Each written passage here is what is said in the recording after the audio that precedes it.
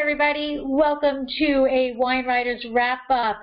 And today is March 31st or whatever, and it is day whatever of quarantine, and I am tired of hearing about quarantine. I am tired of hearing about social distancing.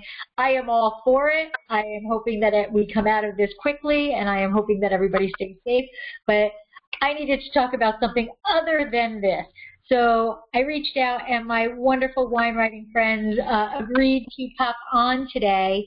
And the rule is no quarantine, no COVID-19, no self-isolation, anything is allowed, okay? I wish I had a big horn, because if you said it, I was like, it's a horn too, okay? All right? But anyways, so today, instead of that, we are talking about magic. We are talking about magic in the wine world and about a unicorn wine. Is there such a thing? Should there be such a thing? Have we actually ever seen this illustrious, magical creature? And so that is where we are going today. So if you guys can introduce yourselves for a little bit, tell people who you are, where you're coming from, and we'll get into it. Who do you want to start with? Oh, Nicole, you're big for me, so go ahead. Okay, my name is Nicole Ruiz Hudson, and I blog at both the Nibbling Gypsy and the Songs Table. So at Nibbling Gypsy and at the Songs Table on Instagram. I also occasionally write for Wine Spectator. I do a wine pairing column there. Yeah, that's me. Drinking at home today. Okay. Maria. Hey, I'm Maria from Wine and Cheese Friday. I'm joining you guys today from Costa Rica, and I'm excited to talk wine. Let's do it. Yay, Michael? I'm Michael Kelly. I've got a website, California Wines and Wineries. I also have a blog, California Wines and Wineries, hosted this last year, a Cab Franc wine competition. Somebody very near and dear to us won the Professional Judges Award. Won't mention any names. Somebody can see somebody smiling. They happened to win. And it was a blind tasting, and it was very interesting that she won from the professionals. And do a variety of other things, a wine judge at local competitions when they're not being canceled, et cetera, et cetera. Almost said something. And Deb. I'm Debbie Giaquindo. I write under the Hudson Valley Wine Goddess. I'm a wine blogger and writer. I'm a certified specialist of wine and a wine location specialist in Port and Champagne. I am author of a book called Tapping the Hudson Valley, Day Trips and Weekend Itineraries, visiting the Hudson Valley wine region. And I am co-owner of a restaurant in Stone Harbor, New Jersey called Kitchen 330, which we are opening Friday for takeout and delivery. Am I giving feedback? I'm hearing a whistle. Just fight through it. Okay. And I'm co-host with Lori on Wine for Bed Street. All right, awesome. And I am your host, Lori Budd. My husband, Michael, and I own the winery Dracaena Wines in Paso Robles, which might have won that particular competition of Best Cabernet Franc in California. And we just have received that wonderful email that said we got another 92 in Wine Enthusiast for our classic Cabernet Franc. So thank you. So if you are into Cab Franc, we are where you should be, and you can find us at DracaenaWines.com. So everybody, how is everybody? Are people drinking? Right, drinking. So, Taking a break. So I switched, Nicole. I went on to this. And I thought that since the topic, this is how my brain works, right? Since the topic is unicorn wine, that wine that, we just can't quite get, it's usually something of extreme high quality or something like that, but we'll get into that later. I opened up the wine cellar before, and I was like, holy cow, there's a 2015 rosé. There is, nothing left in this wine, but that is what that's why I'm going with. And as you can see, the color has completely been altered as it has oxidized, and so has the flavor. But it's too late. I can't get up to go get another bottle, so this is what I will be drinking. Yeah. Michael, I'm sorry, did you have wine? Yes, it's the Natural Springs from Mount Shasta area in California. No, we're having barbecue hamburgers tonight. And so I did not feel like I wanted to open a $250, $300 bottle of wine for burgers. And my wife had a similar put the hands up, no. So we're going with a simple wine tonight for dinner. But I have wines that I will talk about later. Oh, okay. I just gone into 2 bottles now. We just do 2 bottles now. Yeah. I was going to say, I guess I should shout out that Lori and I were on a chat earlier today.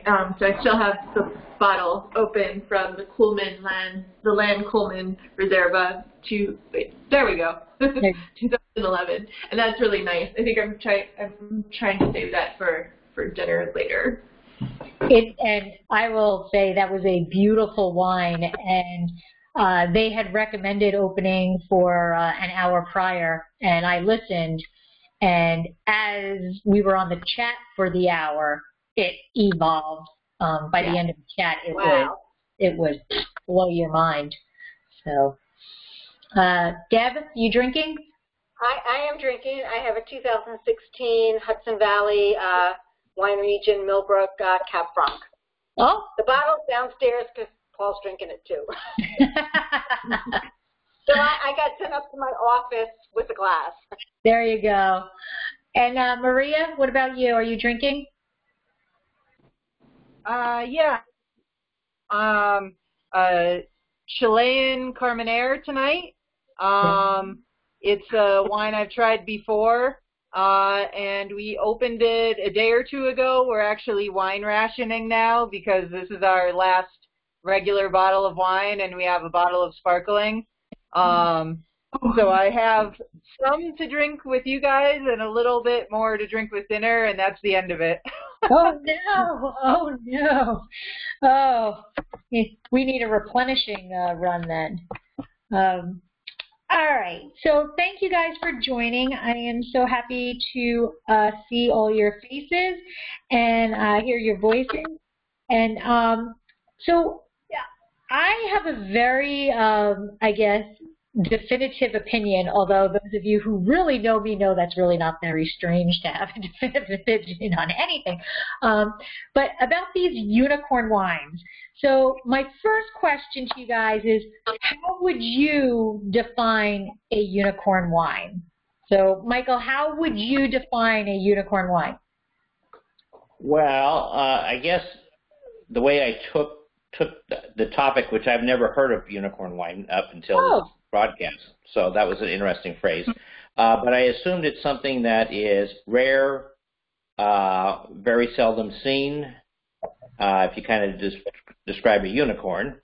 But you don't want to say mythical, but very seldom seen, unique, and it's kind of princely, charming, fairy tale-like. It's so good. Is that a reasonable description? That sounds like a wonderful description.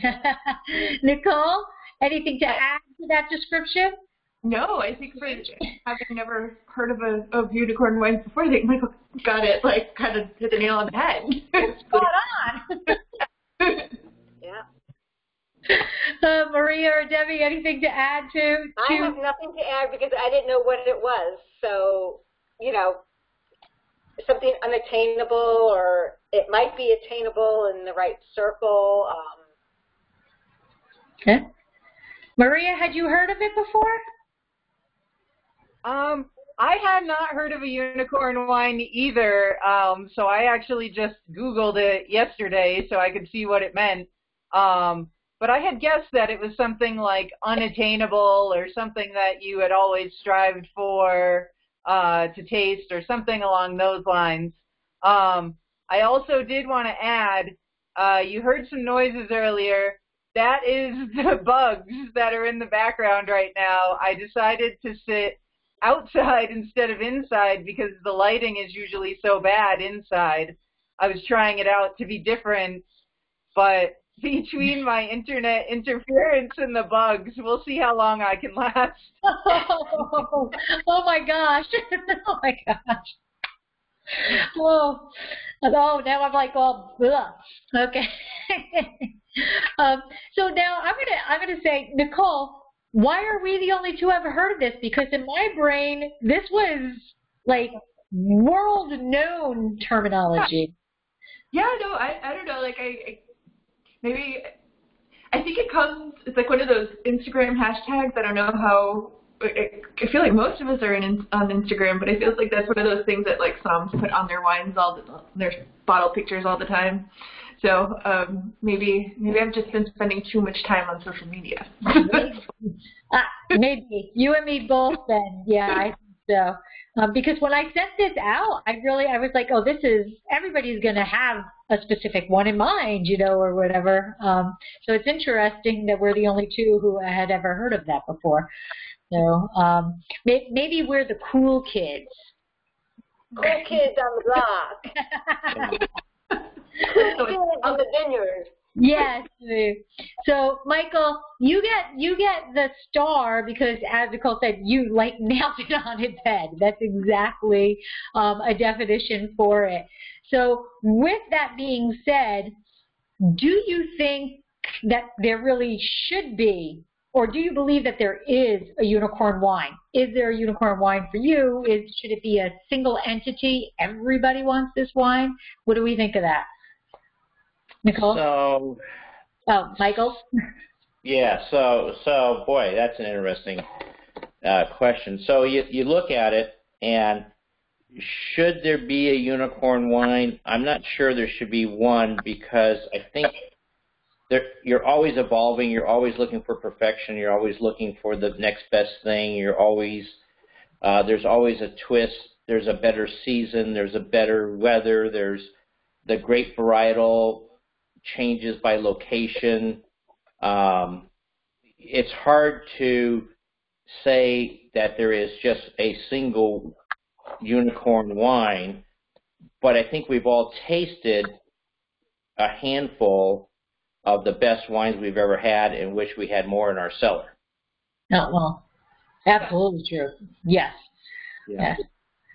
Yes. Nicole, what do you think?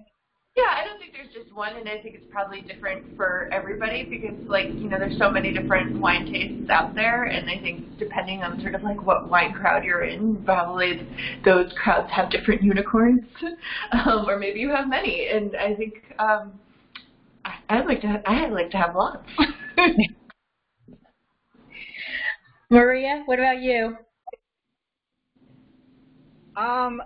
Well, I wasn't sure if I had ever had a unicorn wine or what my unicorn wine would have been. So I just started thinking about a wine that I had been really looking forward to trying at some point. Not that it was like the wine that everybody knows, but like Nicole said, I was kind of just going to approach it from what my unicorn wine would have been. But I mean, I think that there's definitely wines out there that we're all striving to try at some point. And if we can define it that way, then it probably is something different for all of us. But I think there's something out there. Deb? I think, I didn't know what unicorn wine was, and I actually asked you, and I did some thinking on it. And, you might want to say, the Screaming Eagle, the Mouton Rothschild from, years by. But I think to me, a unicorn wine is when you're you know, when you have that opportunity to taste something rare that you would never have that opportunity to taste, whether you're at a winery and they go into their cellar and pull out a 1950 something wine, or, you know, something special to them. I think that, to me, is a unicorn wine, because that is something that I would not normally be able to taste, and that I'm privileged at that moment to be tasting. I think you're totally right with that. So that's my thought process on it. That's kind of how I think of a unicorn wine, because I think if it's something that we've never had, that is almost unattainable, so rare, I don't necessarily know that's even there. In all honesty, right? There's wines out there that I have no clue, and that's one of the things I love about our group of wine lovers is, you know, we post things, and I'm like, oh my God, I've never even heard of that wine. Meanwhile, I read the comments, and everybody's like, oh my God, that's the best thing, you know, and I'm like, okay, so that could be my unicorn, because I had never even heard of that region before. Well, like when you messaged me back and you said, like, Screaming Eagle. So I've had wines that Heidi Barrett has made under Lambert, and it's been great. Dom Perignon, people like, oh, I just would love a Dom Perignon. I've had that recently when somebody paid off their mortgage. It wasn't me. But they celebrated and they brought over a Dom Perignon. So, you know, is that a unicorn wine to me? It's something, okay, I marked off my checklist. But to me, it's something special. And when you see, when that person is sharing that with you, and you see that the love and the history and behind it, to me, that's a unicorn. Yeah, and I think there's other things too, just to like add on. It's not always about like it being a cult classic or whatever. It can be something that's cool and interesting for any number of reasons. Like maybe it's something that has an unusual amount of age on it, and you're getting to try it and from an interesting region, or maybe it's a completely obscure region, and that's why it's interesting. Or maybe it was made experimentally. Right. And it worked out well. Right. Could be.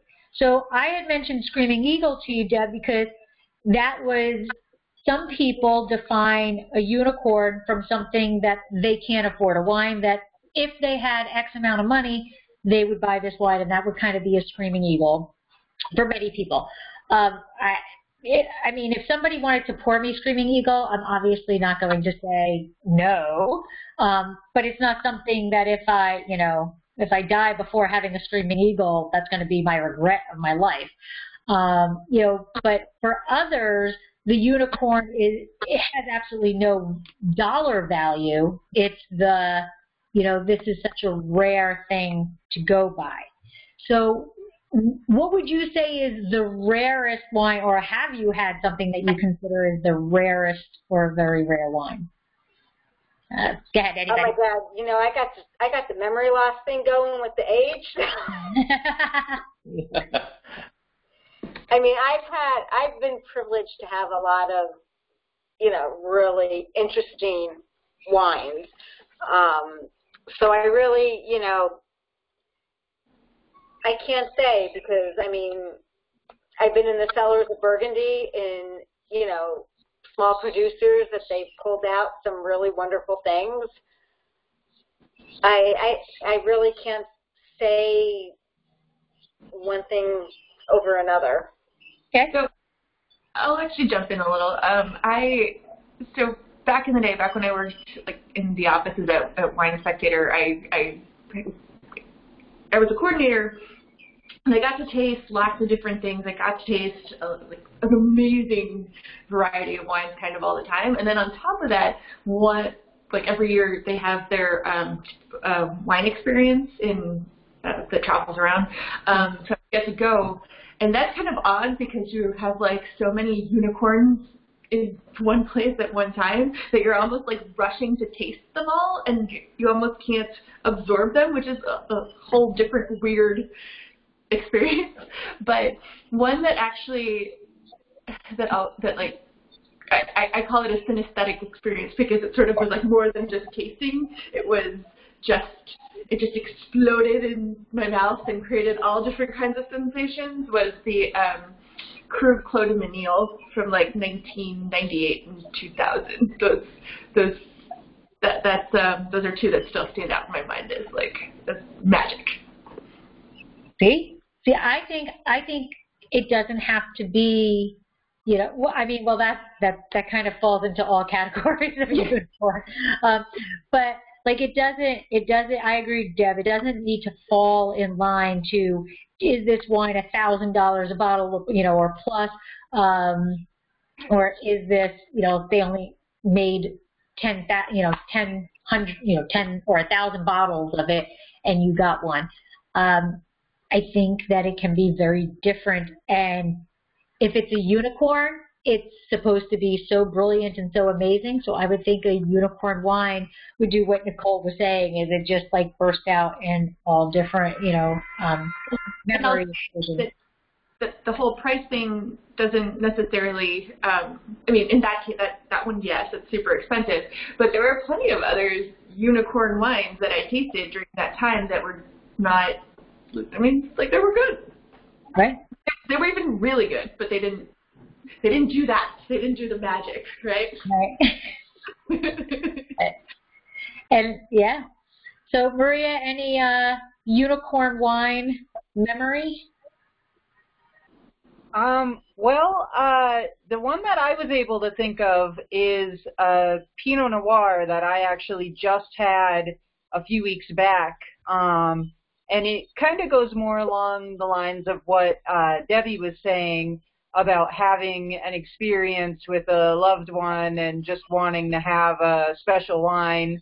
And the Pinot Noir that we tried, it was called Ocio, and it's a Chilean wine by a brand called Connoisseur. And it's one that I had been hearing about because I'm familiar with the brand. I've been hearing about it on and off for a few years, and it just kept making me want to try it more and more and more. And finally, I was able to find it a few months back here in Costa Rica, and it goes along again too with the price point that you were saying. It's $100 bottle of wine, which we don't ever buy, but we were celebrating our 20-year anniversary this year, so. So I think it checks a lot of those boxes. It was expensive. It was special. We celebrated with it. So, I mean, I'd say that was our unicorn wine by that definition anyways. And it's actually what I'm writing about this week for my entry. Yeah. Is that a bug? Those are bugs? No. That's like a monkey or something, no? Sounds like an animal. She's staying quiet and talking because something's going to attack her.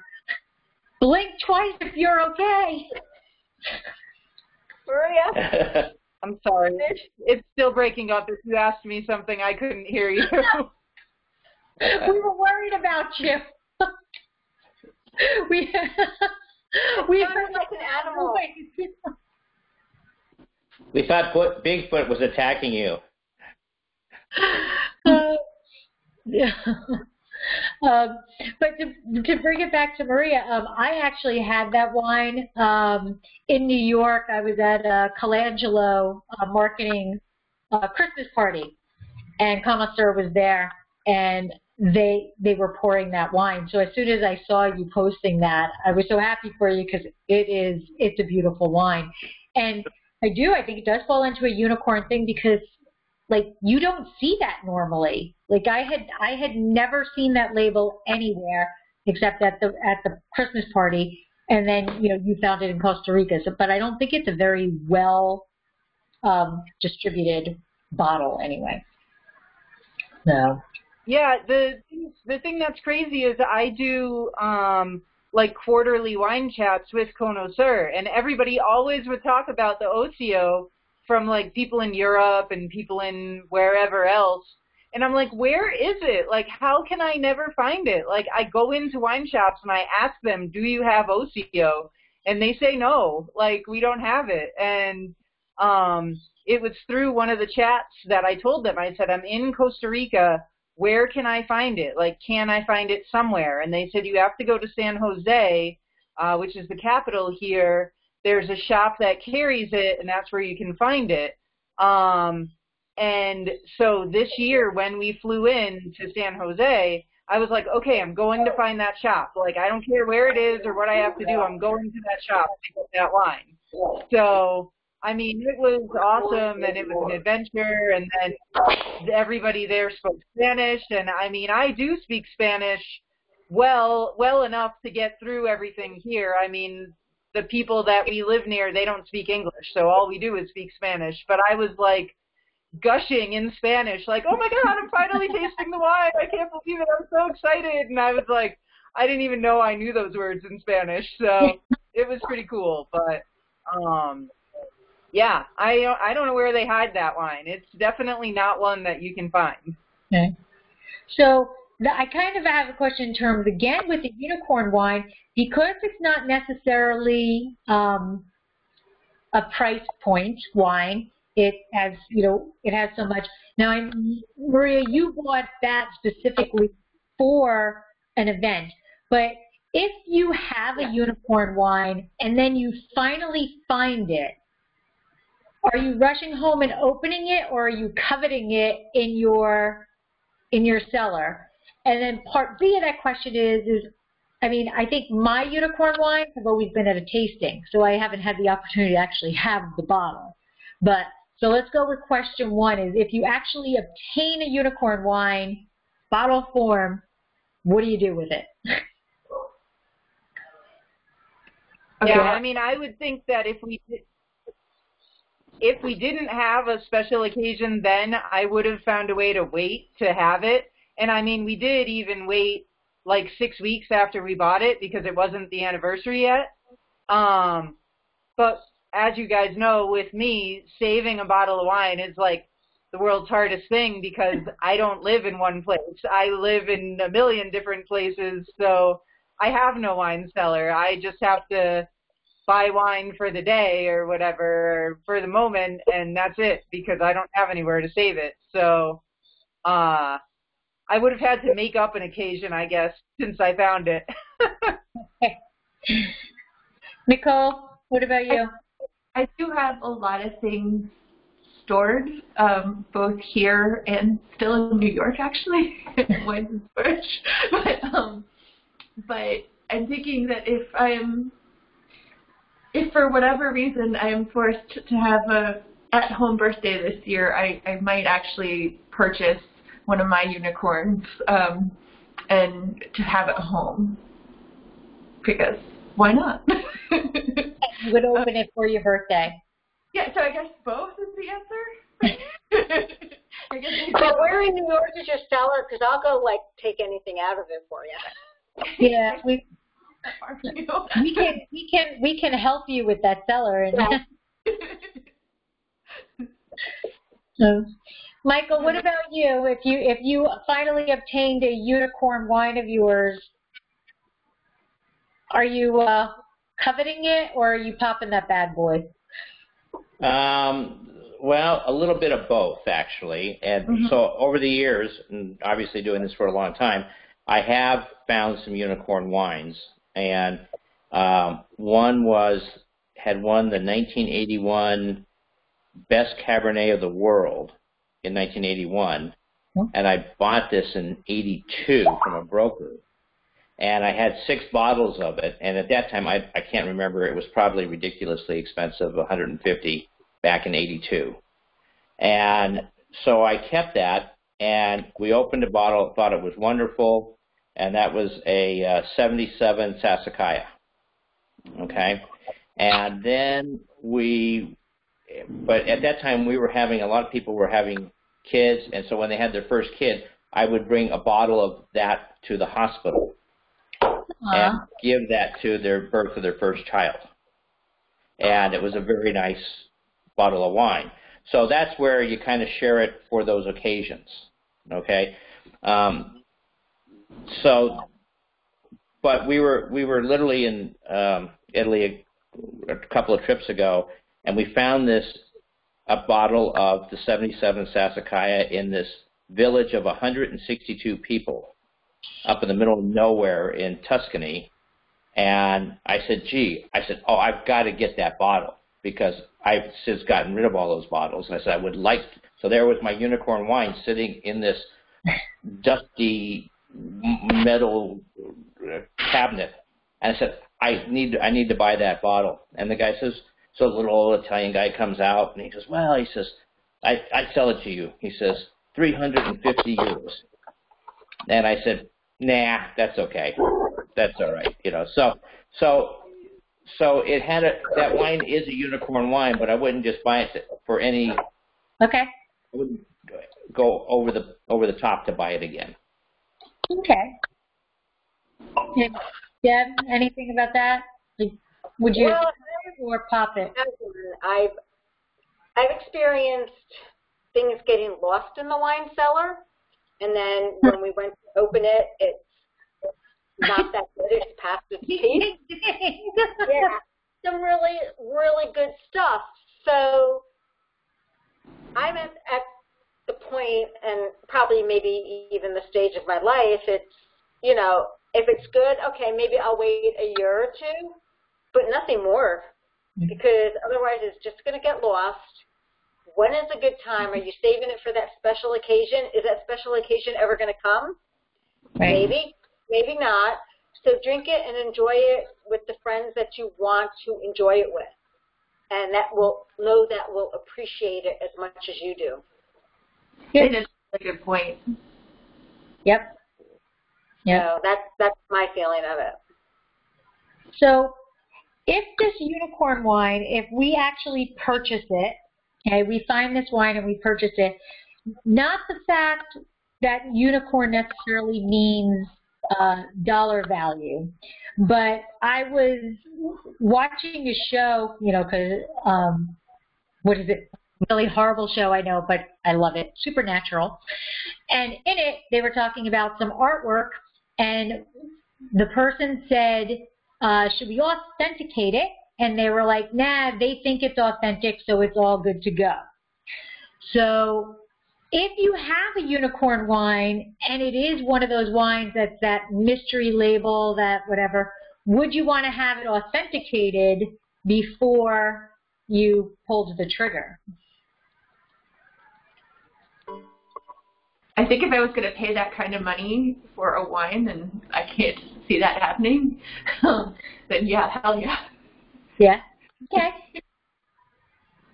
But I think most of the wines that I purchase are just from the winery at the time, or just came out, and so I'm a little different than Debbie. I hold my wines about 10 years before I drink them, a minimum of 10 years before I drink them. So the good stuff, I mean, we have everyday wine too, but the stuff that's really in the cellar and collecting dust, those wines are meant, and, you know, at some point, to your point, Debbie, you know, you want to enjoy them. And so if we have some friends over we haven't seen for a while and we're having a nice steak, we're going to open up a nice bottle or two for something like that. But I still always keep wines aging and maturing and changing and evolving, because I think that some of these things will be phenomenal down the road. But if your unicorn is something that's already aged, that's what I'm saying, it's already aged, are you and you purchase it, are you like, oh my God, I finally have this, I can't drink it?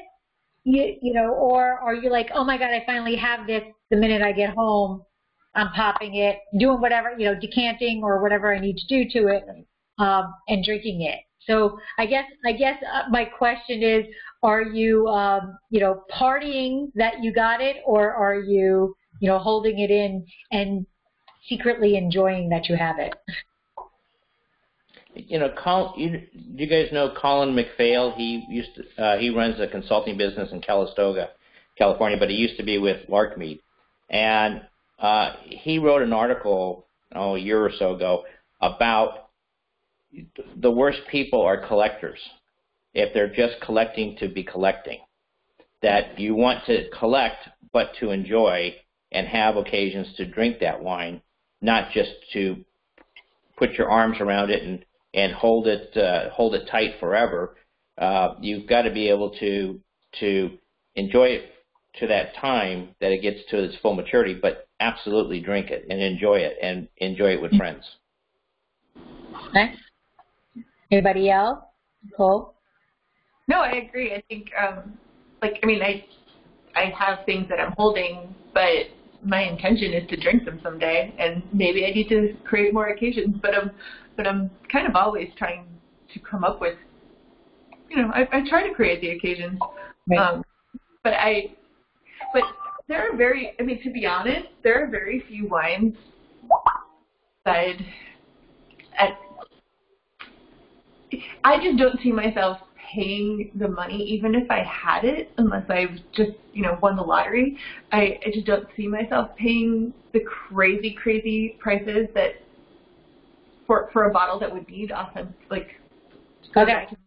Needs authenticity. So, yeah. I have to agree with you, because that money can be used so much in a different way in family life. I mean, Okay.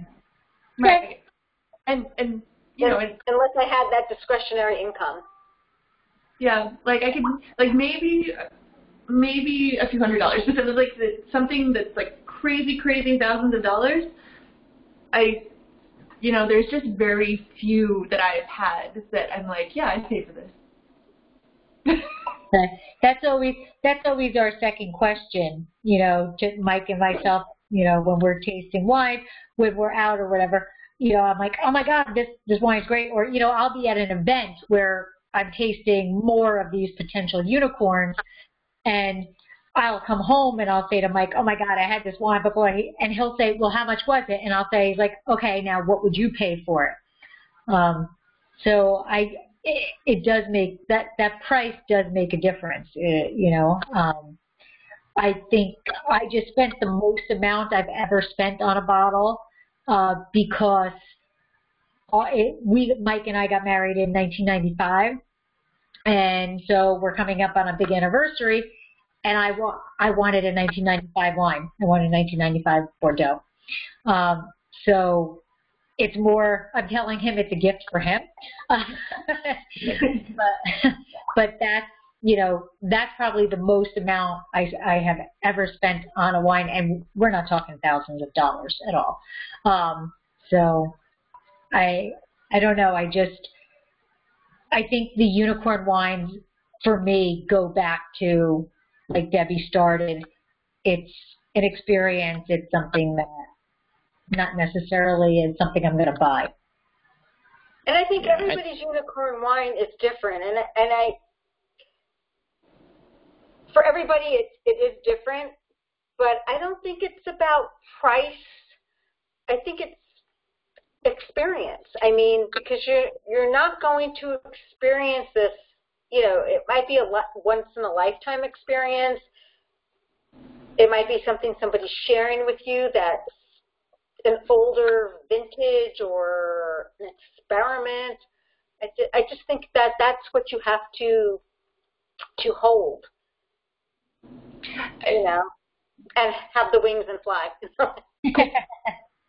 I will throw in that there's also there are wines that are maybe unicorns for me they're unicorns because they've just eluded me. I just haven't, the occasion, even through tastings, even through all the wonderful experiences we get to be a part of, I just haven't had the chance to try them, and they've been on my radar for a very long time. So I feel like there's the personal unicorns that just seem to slip our grasp. That's a for me. For me, some of those are the sell-off champagnes. I've never had one, so it's not because I don't know about them, and not because I'm not super interested. It's just just hasn't quite happened. Yeah, Right. so I think I mentioned I had been up tasting at a private event up in Napa, and this guy came out with a new wine that was $5,000, so it beat Screaming Eagle by 3x the price of Screaming Eagle, and he did it just because he wanted to, pat his chest, saying, "I make the most expensive wine in Napa Valley at $5,000 a bottle," and it was nothing. I mean, it was like I have all kinds of wines between $150 and $300 that would beat that every day of the week. And it's just, to me, and because, again, there was a whole story with his whole ego and everything, that wine had no appeal to me because of the winemaker and the owner and his attitude about the wine, whereas there's other wines that Melka or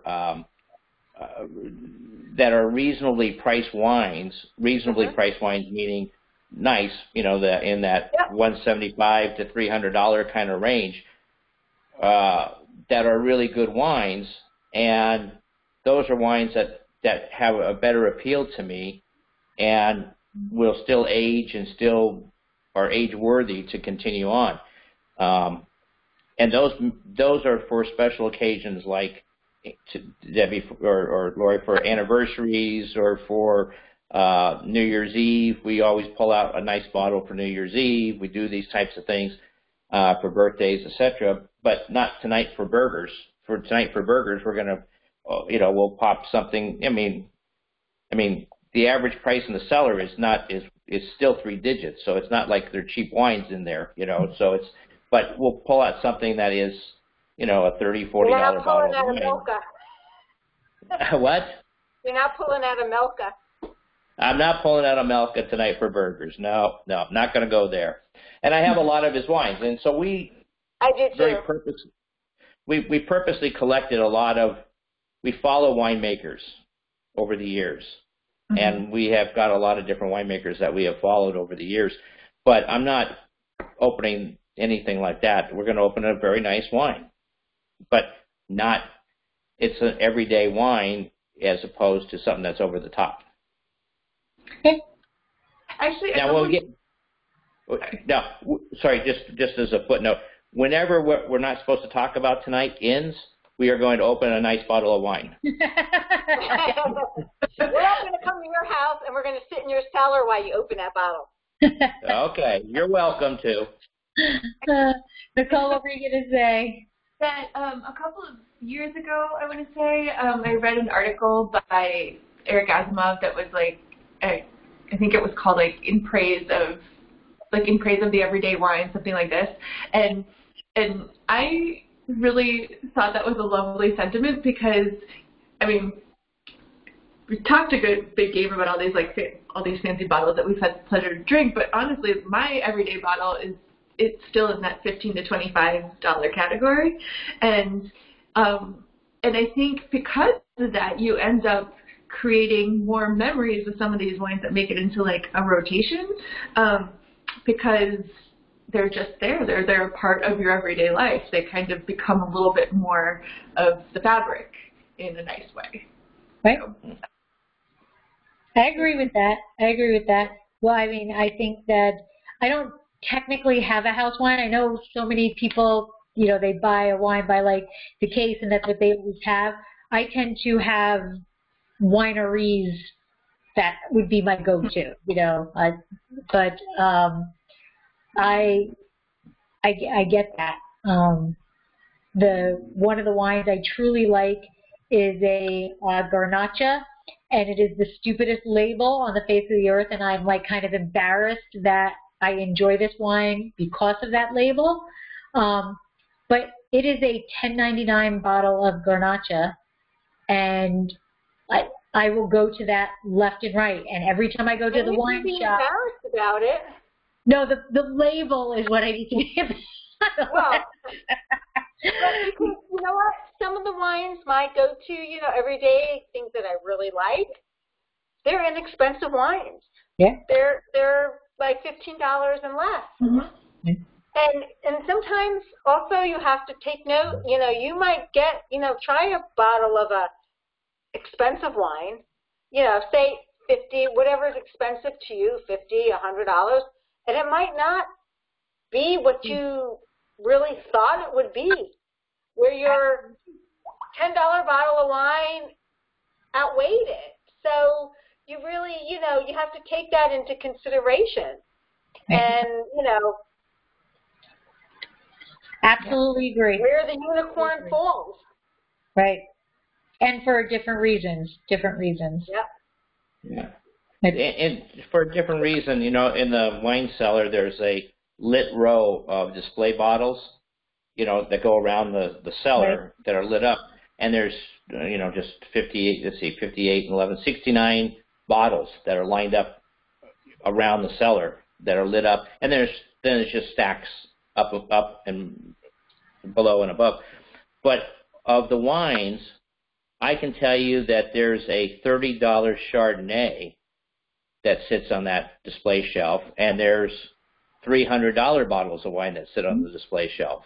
But the $30 bottle of wine that sits on the display shelf is a very good friend who's in the wine business, and we met her 20 plus years ago, and we have formed a relationship. And so I want to display her wine.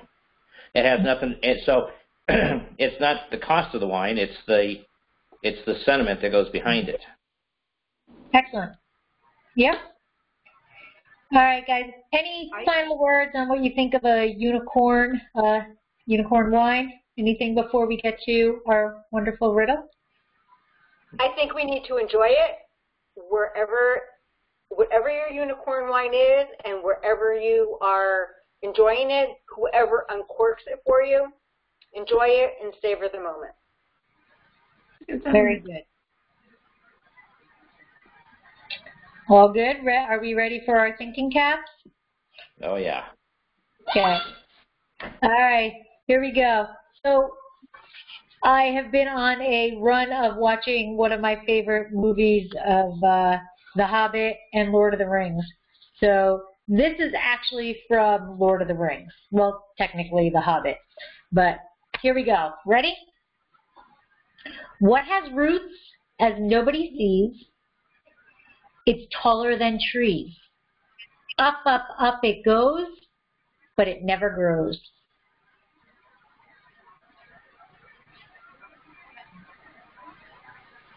I'm in New Zealand, but I never read The Hobbit. So.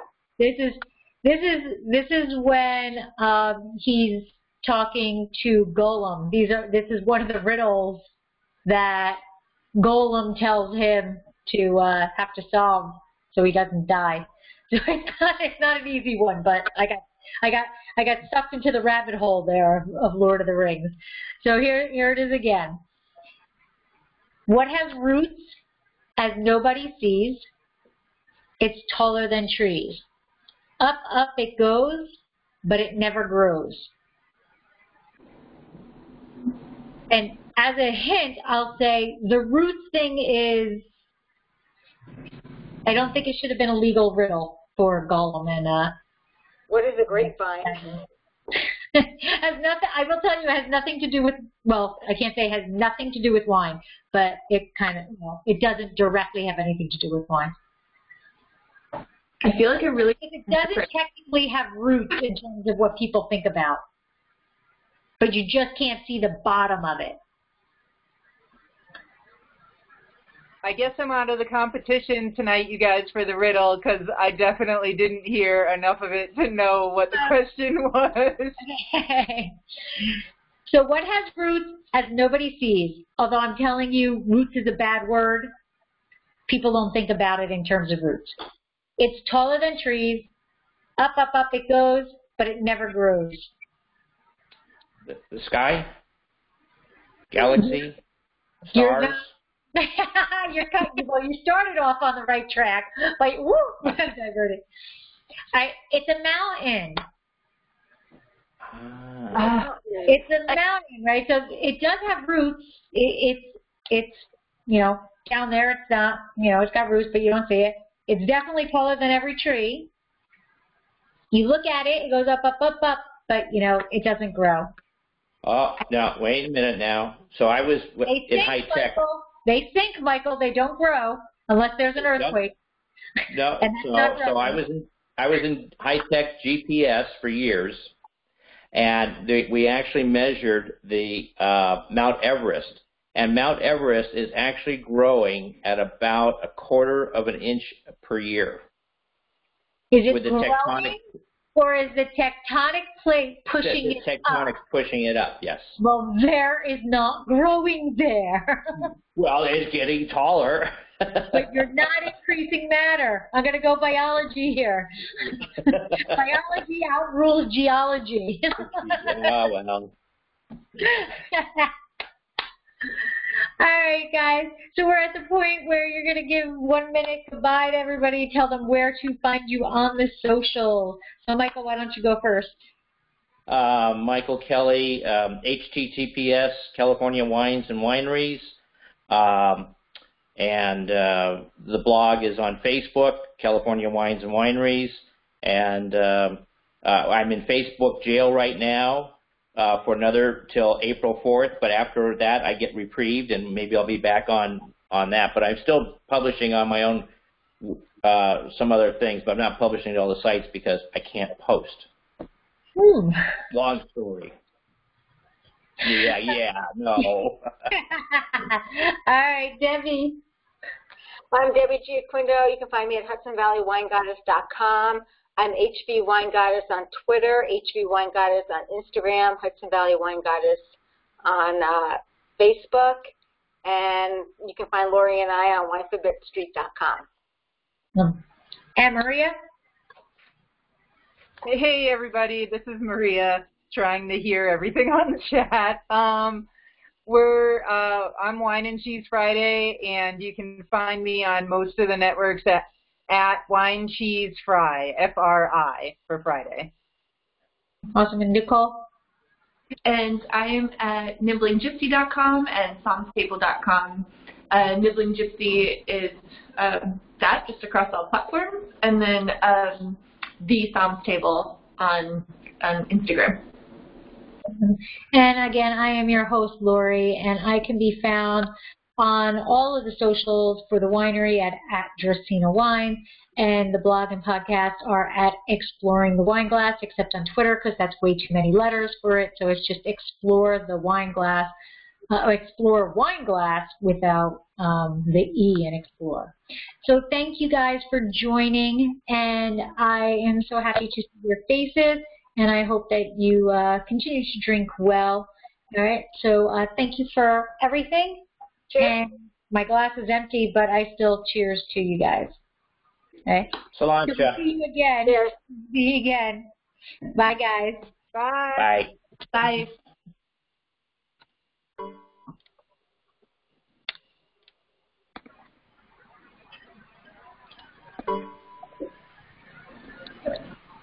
I can't leave.